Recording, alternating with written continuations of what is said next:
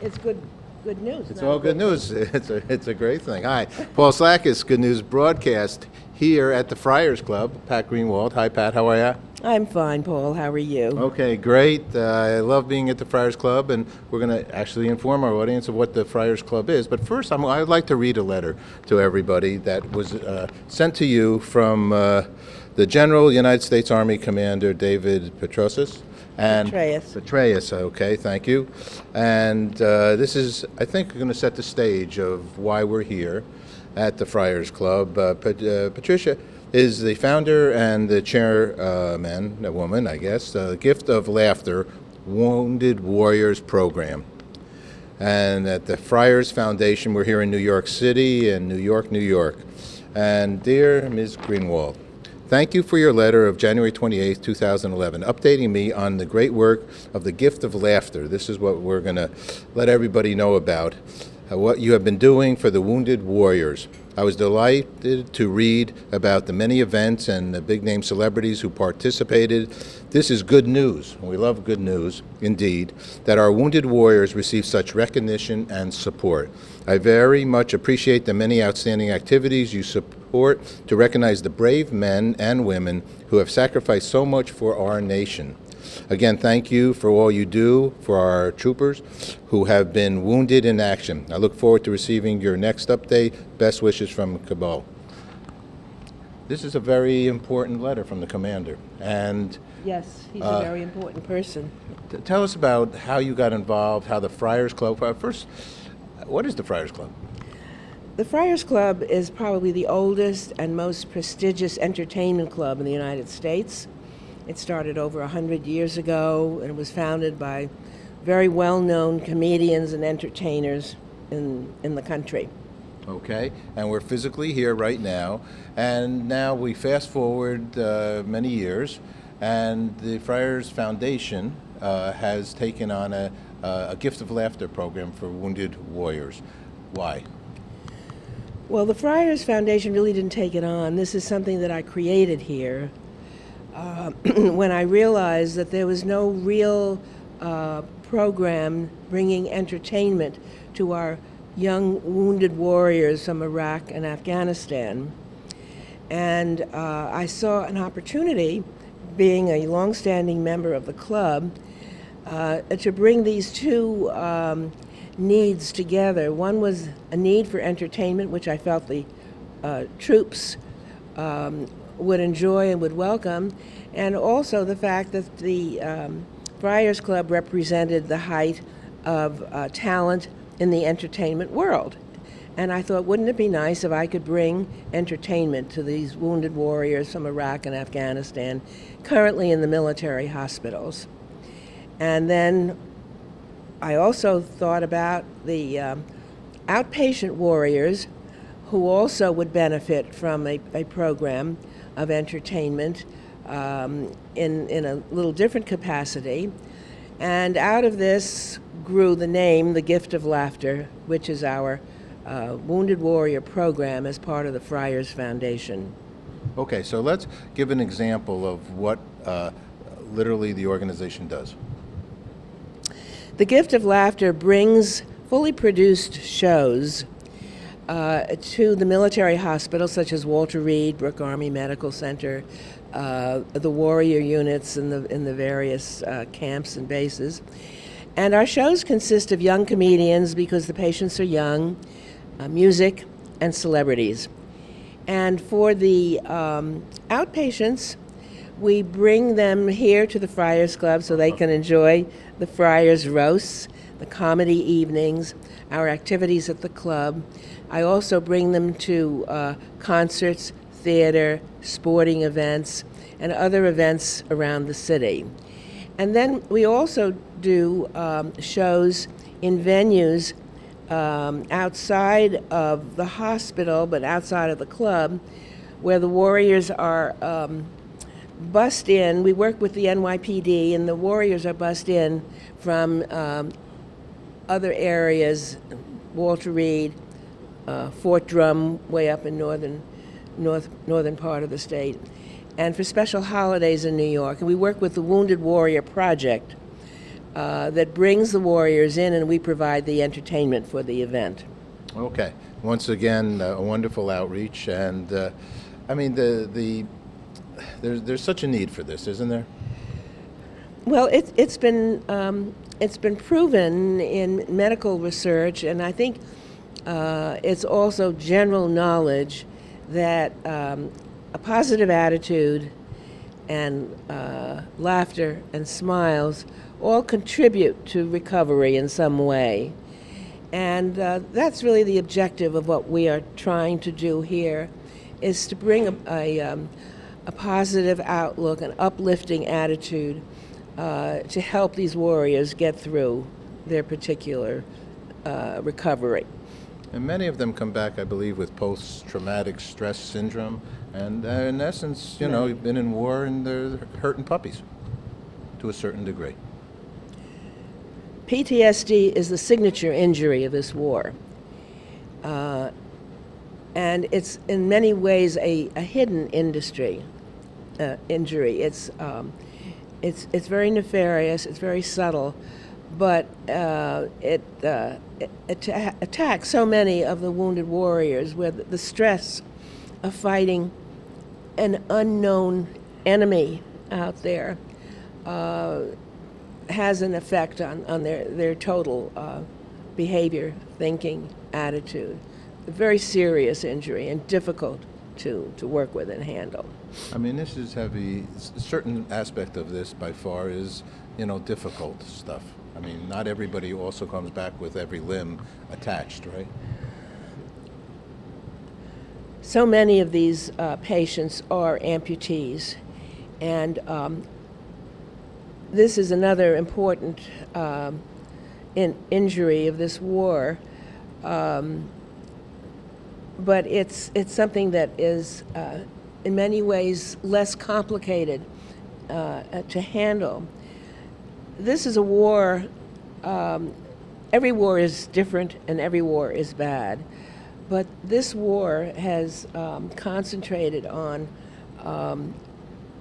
destruction from the ground up instead of from the skies, as our previous wars did. This is a war of IEDs and hand grenades and suicide bombers. So in that sense, their injuries are different. In this war also, we've had some tremendous technological advances. Certainly we know about the advances in medicine in this war. But we've also had tremendous advances in transportation. And that is, if a soldier is hurt in the field, the amount of time that it takes for them to get to Landstuhl or get to a hospital for immediate treatment and then get to the States is shortened so that compared to other wars, it generates a whole different type of treatment. For example, the Wounded Warrior Project started when one wounded soldier went to visit a friend in Walter Reed who was very sick, and he saw that the soldier still had the sand from Iraq in his hair. He was in Walter Reed in Washington.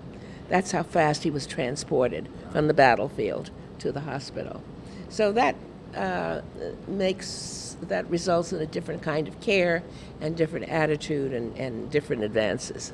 Let me ask you, in essence now, maybe more personal, because you're very revered here. I happen to know a lot of friars, and you are thought of very highly as far as a believer in causes. What made you want to work and get involved and ask the friars to support as well, to whatever? I'm sure you could use probably some funding, which could bring more shows to more people. Very much so. And have a website. We'll talk about that after, because the gift of laughter is deserved, well-deserved joy. There should be a government line in the government budget to you know. That's a good idea. Yeah, I think it's you know, we're doing a lot of things. A laughter line. A laughter line. You know, there's the Office of Peace too. It can go right in there. Yes. So yes. Why did you do this? Well, I saw a natural compatibility here between what the Friars are known for and what we do best. And what we do best is entertain. And we have the skills, we have the staff, and we have the names. So there's a compatibility between what we do best here and what I saw as a need out there with these young soldiers, men and women, incidentally. I think 17% of the wounded warriors are female. And so I thought, let me see if I can use, if I can bring together this natural compatibility that we have between the talents of the club and the needs of the soldiers, and see if we can play a role in helping increase the positive attitude and the well-being of these soldiers as they go through their recovery. You have another outreach, I believe might be a little bit newer, something called Gift of Laughter for Broadway. And so sponsor, this is a way you can get involved and actually literally help to bring a wounded warrior into the city for some joy and the family? Or how Yes, does it work? we have. The Gift of Laughter has grown. We've spawned several tentacles, really emanating from the needs of the wounded warriors. And the GOL, Gift of Laughter, Broadway, is the newest one, where we provide Broadway tickets for the warriors who want to see Broadway. Most of the warriors who are here in New York come from other parts of the country. They hear about Broadway and they've never been here. So we provide Broadway tickets for them. Along with this, I learned that one of the ways of putting a smile on the faces of the warriors, the very, very disabled warriors who are cared for at home by their parents, is to give their full-time caregivers some time off. And a lot of these warriors have 24-hour care. Very often, both parents have to quit their jobs and look after their child at home. And one of the ways to help a warrior smile is to let him know that their parents are going to get a time off. So we have a time off program where we give the parents, the caregivers, tickets to a Broadway show of their choice, a nice afternoon in the city, and a nice dinner or a nice lunch so that they can have a day away from their work and caring for their child. And it's turning out to be a very needed program. I have one mother who said to me, "I'm so anxious, I'm looking forward to this. I've been doing this with our son for 6 years now, and I need a respite. I need to get away." And I'm so excited that we're going to see The Lion King in New York, and so this is working out nicely. Beautiful. And I imagine, could somebody sponsor this kind of an activity? Absolutely. Each of these can be an individual project in and of itself. The more money and more funds that I can generate, the more wounded warriors we can reach out to. And each of these can be a project. Somebody could sponsor an afternoon in New York for the caregivers of these soldiers with a nice dinner or lunch. I also provide, I have a division called the GOL Express, where I will send a car for the warriors or their parents to get them in, because traveling on public transportation often presents problems. And so I will have a car available for them while they're in the city, or I will send a car to get them to the events here in the city. So the GOL Express is now in operation, and there I'm using Friar members who have cars or friends who have cars, and we support all the expenses of something. So this could be a whole sponsorship, each one of these afternoons or evenings for the warriors, as well as the shows that we put on. We have a regular New Year's Eve show for the warriors, and it's a big, noisy, rowdy New Year's Eve, but with the police department. It helps transport us and the warriors. And they come to our show, and then the warriors, the Wounded Warrior Project takes them, they have a big dinner in the church, and we have about 250 warriors. And then they go to see the tree at Rockefeller Center. And then the police sees that they have special seats to watch the ball drop on New Year's Eve. And we are part of this show. We bring the gift of laughter to this show. So that is also a sponsorship event. And any of these can, in whole or in part, help us with contributions. When you talk about celebrities, I mean, we were just fortunate enough to be at the benefit, the wonderful program, and the Waldorf, and you had some great people come out and support the whole Friars Foundation and your organization. So give us, because we're going to broadcast that as well, and we're going to send people over to that show. So with Connie Francis, and who else was there? That was something. Well, one of the people, we had a lot of well-known entertainers there, but we had one person there who has been very active with us, and that's Uncle Junior from The Sopranos. He comes with us to Walter Reed quite often. And as you know, he's not only an actor, but he's a well-respected singer and musician. And at Walter Reed, for example, often our shows are difficult for the very, very sick warriors to attend, those that are still bedridden, they can't get down to their shows. We go into the rooms with the permission of the hospital. They select warriors who have been screened ahead of time to give their permission to have us go in. And Dominic was very good at this at Walter Reed once. He went in. There was a warrior there, the hospital told us. He'd been there for 10 days, and he hadn't responded to anybody. He was a TBI, traumatic brain injury. He wasn't talking, he wasn't responding. And we said to Dominic, see what you can do. So we sent Dominic in with another musician to play soft music, to play his guitar in the background. And Dominic spoke to the warrior, and the warrior didn't respond. And Dominic said, I'm going to play you something on my guitar.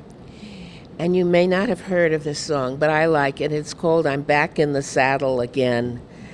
And he started to play, and he sang for the warrior. And he said to the warrior, I'm sure you don't know this song, but I'm going to sing it for you anyway. And there was no response. By the time Dominic got to the last line in that song, the warrior opened his eyes and recognized and somewhat smiled, recognizing this whole experience. Oh, I know. I have goose pimples all over my body. You have a website that we can tell people so they can be part of this? Yes, we do. It's www.giftoflaughter.org.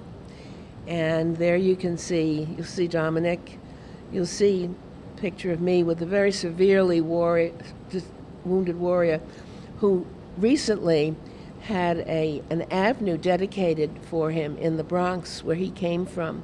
He was burned over 97% of his body, and he had survived these burns. And we were there to provide entertainment at the gala where he was being honored. He was doing the opening dance with his mother. And there were 1,000 people there. They cleared the floor for him to dance with his mother. And it was a bittersweet moment because he couldn't dance. He kind of shuffled around the floor. She, unfortunately, wasn't able to take the emotion of it, and she put her arms around him and collapsed in tears, as did everyone in the room. But unfortunately, the warrior, who was well known throughout the medical world and the military world for the nature of his injuries, had a minor operation on his lip to restore his lip. He was a saxophone player, and he played in Carnegie Hall. And he had a minor operation to repair his lip, and he didn't make it. He died. But this past summer, they dedicated an avenue for him in the Bronx, which was where he was born. And he was known as the Miracle Man. And when he died, he had editorials written about him from New York all the way to California in every big newspaper for the fact that he survived with 97% burns over his body. So we worked with him, and we took Len Cariou, who's a famous Broadway actor, to sing the songs that he wanted for his opening dance with his mother. And we were part of the show there for their Christmas gala. And it was very successful, very touching. Okay. Well, I've never done what I'm going to do, but the good news for me is being here right now and speaking to you about the Wounded Warriors and the Gift of Laughter. I personally am in love with this place. You just say Friars Club, and I'm happy, and I feel like I'm going to live an extra day or two just by knowing I'm going to be laughing. Well, we promise that to everybody who comes here, an extra day of life. And so, for you, one last question is, what's the good news for you? Overall, personally, and for the organization in general, what's good news for you? What's good news for me? Well, I'm very wrapped up in this program, and of course, what's good news for me is to see the reaction and the involvement of people who want to help our wounded warriors. Those of us who work with wounded warriors say we will never let Vietnam happen again the way we treated our warriors when they came back from Vietnam. So what's good news for me is when I hear people say, this is great, I want to help you, how terrific, how can we get involved? That's my good news. Fantastic. Pat Greenwald, founder and chairman, the Gift of Laughter Wounded Warriors program here at the Friars Club. This is Paul Slakis signing off for until we speak again, or until we're at one of these events, and then sharing the good news and the happiness that you provide. Thanks so much. Thank you. Thank you, Paul. Thank you for letting me speak to you and for letting me get onto Good News Broadcasting and get my story out. Thanks.